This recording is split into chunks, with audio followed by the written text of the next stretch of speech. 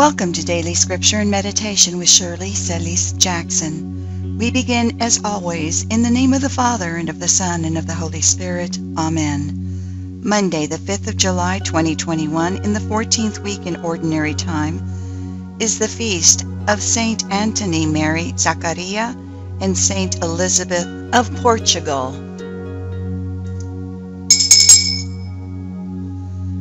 Laudate, our daily prayer. Lord Jesus, you love each of us individually with a unique and personal love. Touch my life with your saving power, heal and restore me to fullness of life. Help me to give wholly of myself in loving service to others. Amen.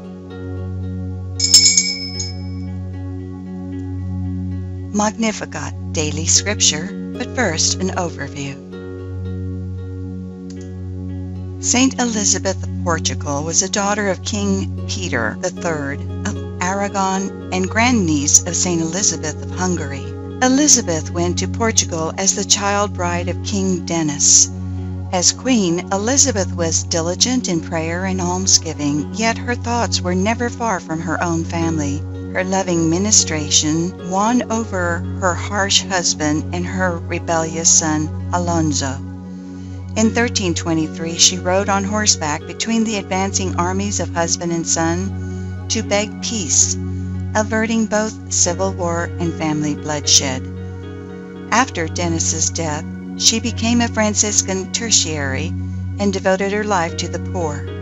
Elizabeth, the peacemaker, died in 1336.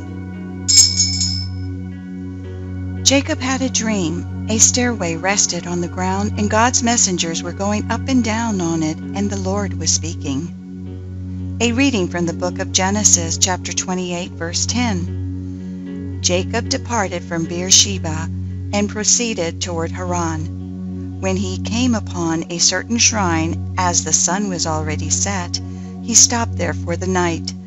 Taking one of the stones of the shrine, he put it under his head and lay down to sleep at that spot. Then he had a dream. A stairway rested on the ground, with its top reaching to the heavens, and God's messengers were going up and down on it. And there was the Lord standing beside him and saying, I, the Lord, am the God of your forefather Abraham and the God of Isaac. The land on which you are lying I will give to you and your descendants.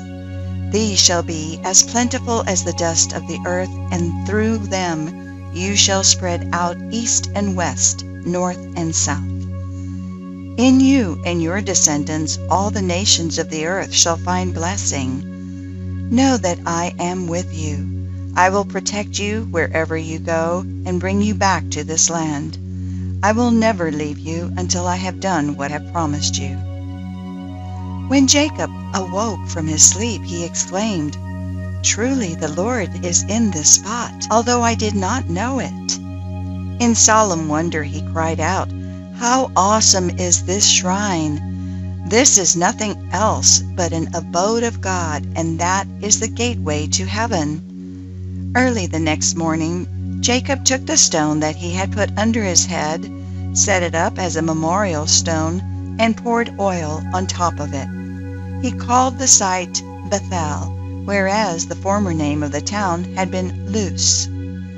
Jacob then made this vow, If God remains with me to protect me on this journey I am making, and to give me enough bread to eat and clothing to wear, and come back safe to my father's house, the Lord shall be my God. This stone that I have set up as a memorial shall be God's abode. The word of the Lord.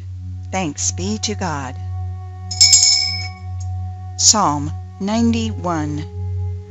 In you, my God, I place my trust. You who dwell in the shelter of the Most High, who abide in the shadow of the Almighty, say to the Lord, my refuge and my fortress, my God in whom I trust. For he will rescue you from the snare of the fowler, from the destroying pestilence. With his pinions he will cover you, and under his wings you shall take refuge. Because he clings to me, I will deliver him. I will set him on high because he acknowledges my name. He shall call upon me, and I will answer him. I will be with him in distress. In you, my God, I place my trust. Alleluia, alleluia. Our Savior Jesus Christ has destroyed death and brought life to light through the gospel. Alleluia, alleluia. My daughter has just died, but come and she will live. A reading from the Holy Gospel according to Matthew chapter 9, verse 18. While Jesus was speaking, an official came forward, knelt down before him, and said, My daughter has just died, but come, lay your hand on her, and she will live. Jesus rose and followed him, and so did his disciples. A woman suffering hemorrhages for 12 years came up behind him and touched the tassel on his cloak. She said to herself, If only I can touch his cloak, I can be cured. Jesus turned around and saw her and said, Courage, daughter, your faith has saved you. And from that hour, the woman was cured. When Jesus arrived at the official's house and saw the flute players and the crowd who were making a commotion, he said, Go away. The girl is not dead, but sleeping. And they ridiculed him. When the crowd was put out, he came and took her by the hand, and the little girl arose. The news of this spread throughout all that land. The Gospel of the Lord. Praise to you, Lord Jesus Christ.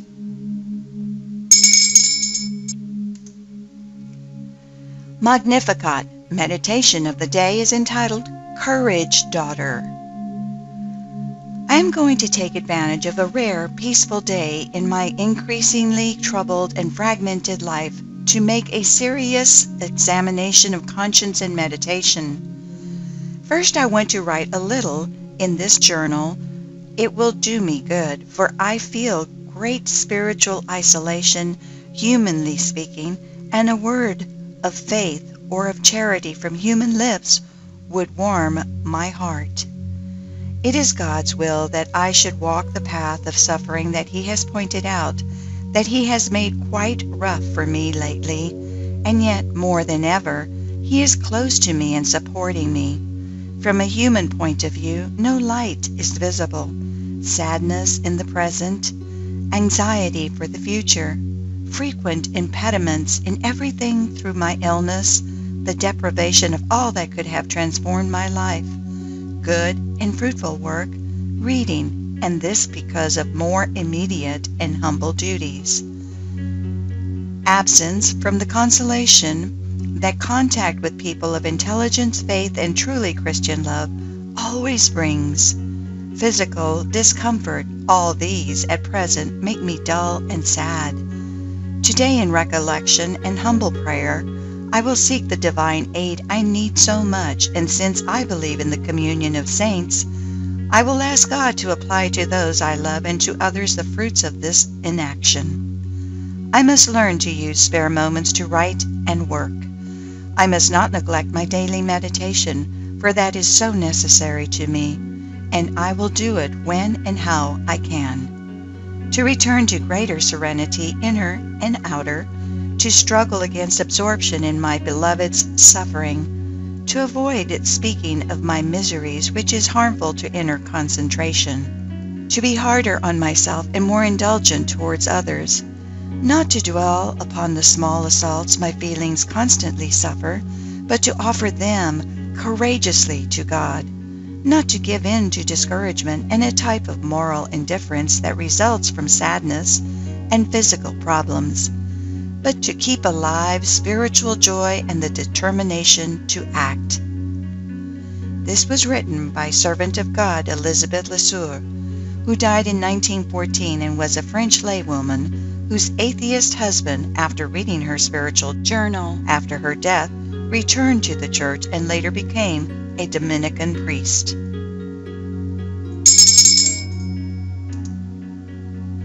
Laudate, daily Bible verse, entitled, The Feast of St. Anthony Mary Zachariah. Quote, "When Jacob awoke from his sleep, he said, 'Truly the Lord is in this place, and I did not know it.' He was afraid and said, 'How awesome this place is! This is nothing else but the house of God, the gateway to heaven.'" Unquote. Genesis 28:16. This is also the feast of Saint Anthony Mary Zachariah, who lived from 1502 to 1539. He was an Italian priest. Antony founded the Clerks Regular of St. Paul, dedicated for the renewal of the clergy and laity. He died at the age of 36. The patriarch Jacob had a rapture-like dream in his travels in the area of Haran. He had a dream. Quote, "A stairway rested on the ground with its top reaching to the heavens, and God's angels were going up and down on it. And there was the Lord standing beside him and saying, 'I am the Lord, the God of Abraham your father, and the God of Isaac. The land on which you are lying I will give to you and your descendants.'" Unquote. Genesis 28:12. This dream changed the life of Jacob as he understood the implications for his life. He made a vow to God. "If God will be with me and protect me on this journey I am making, and give me food to eat and clothes to wear, I will come back safely to my father's house. The Lord will be my God." Have you ever had a spiritual experience that changed your life? Our key scripture invites us to be open to the experience of God always and everywhere, because God is everywhere and ready to interact with us. Quote, "I have asked you to trust me and to place in me alone all your hopes and all your dreams for happiness and peace. Seek me, trust me, and all the rest will be given you besides." Unquote. Ensino Gesù. Your very home may be your shrine where you encounter God. Laudate, reflections and actionable challenges from our scriptural readings. Introductory prayer.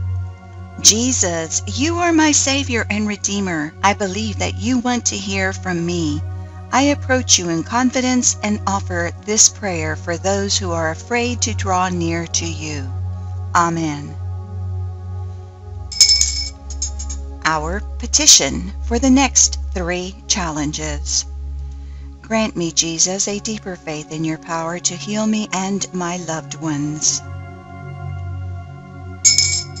First challenge, awaiting our move. We note that the official's faith moves Jesus to action. Remarkable! The Son of God accommodates a mere creature due to a show of faith.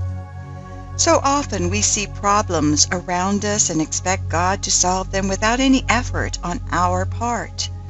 God knows our problems better than we do. Matthew 6:8. Yet he sometimes doesn't act until he sees an act of faith on our part. The official showed such faith. It was extraordinary, after all, for him to approach Jesus in front of other people and ask point blank for a miracle. Do I have such confidence when I approach Jesus in prayer?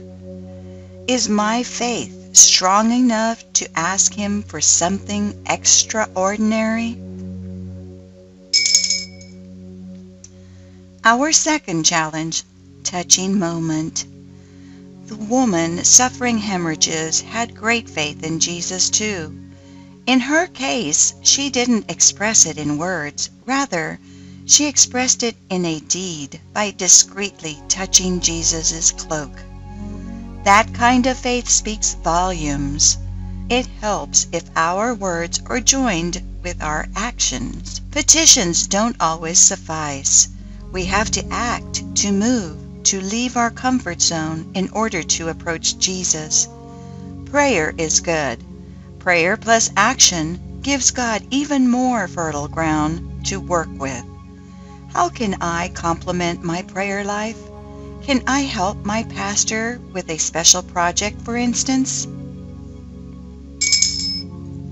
Our third challenge, mourning has broken. In our Lord's time, it was not uncommon to have professional mourners show up when someone died. Jesus' comment that the official's daughter was merely sleeping brought ridicule on him.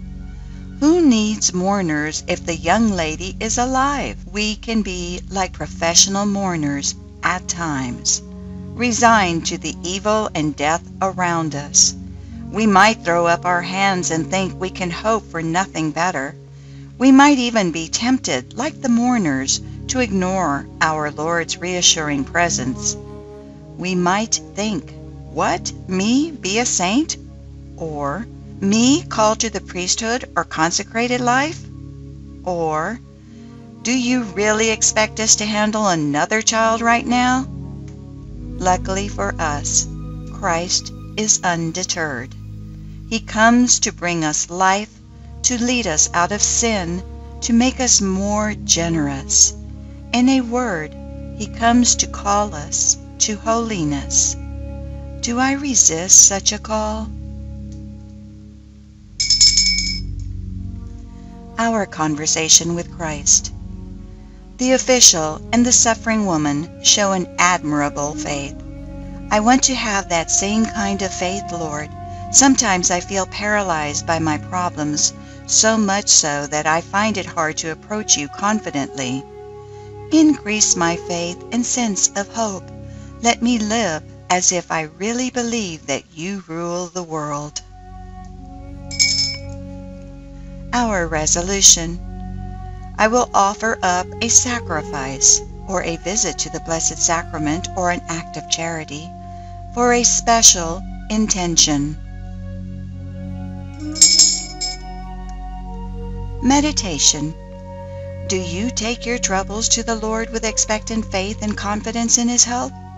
People in desperate or helpless circumstances were not disappointed when they sought Jesus out. What drew them to Jesus? Was it hope for a miracle or a word of comfort in their affliction? What did the elderly woman who had suffered greatly for 12 years expect Jesus to do for her? And what did a grieving father expect Jesus to do about his lost, beloved daughter? Words of hope directed to God. Jesus gave hope where there seemed to be no human cause for it, because His hope was directed to God. He spoke words of hope to the woman. "Take heart, daughter," to ignite the spark of faith in her. "Your faith has made you well." And He also gave divine hope to a father who had just lost a beloved child. It took considerable courage and risk for the ruler of a synagogue to openly go to Jesus and to invite the scorn of his neighbors and kin. Even the hired mourners laughed at him in scorn. Their grief was devoid of any hope. Nonetheless, Jesus took the girl by the hand and delivered her from the grasp of death. In both instances, we see Jesus' personal concern for the needs of others and His readiness to heal and restore life. The infinite love of God. In Jesus, we see the infinite love of God extending to each and every individual He gives freely and wholly of Himself to each person He meets.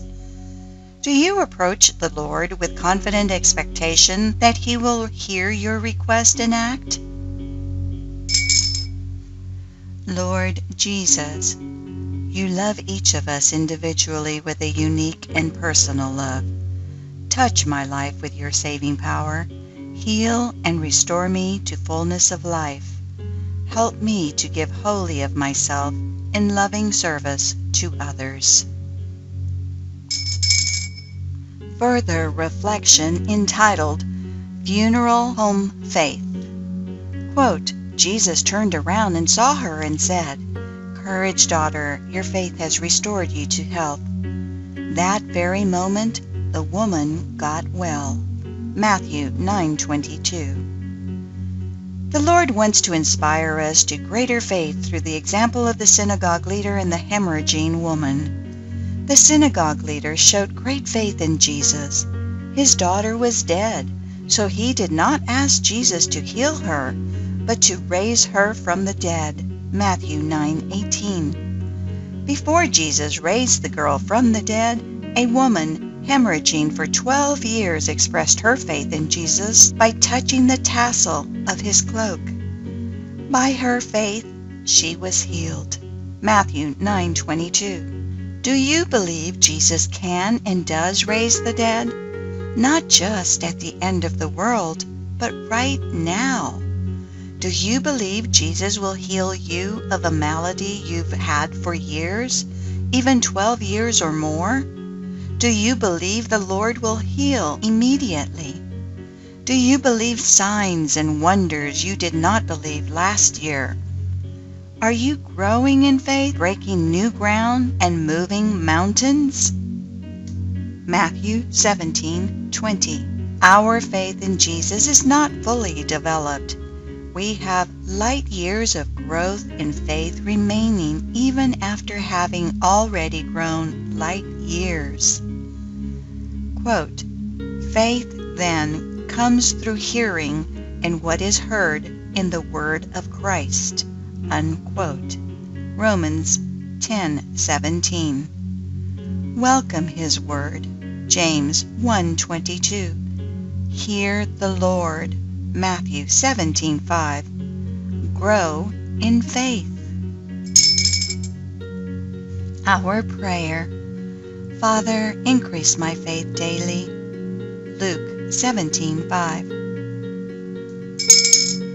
God's promise to us. In you and your descendants all the nations of the earth shall find blessing. Know that I am with you. I will protect you wherever you go and bring you back to this land. I will never leave you until I have done what I promised you. Genesis 28:14. Thomas A. Kempis quote from the Imitation of Christ. In this most of all hast thou showed me the sweetness of thy love, that when I had no being, thou didst make me, and when I was straying far from thee, thou broughtest me back again, that I might serve thee, and thou hast commanded me to love thee. We are God's hands, feet, and voice.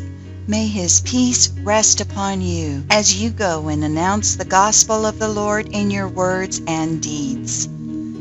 Thank you for joining today. Abundant blessings upon you and yours. Amen. We close as always, in the name of the Father, and of the Son, and of the Holy Spirit. Amen.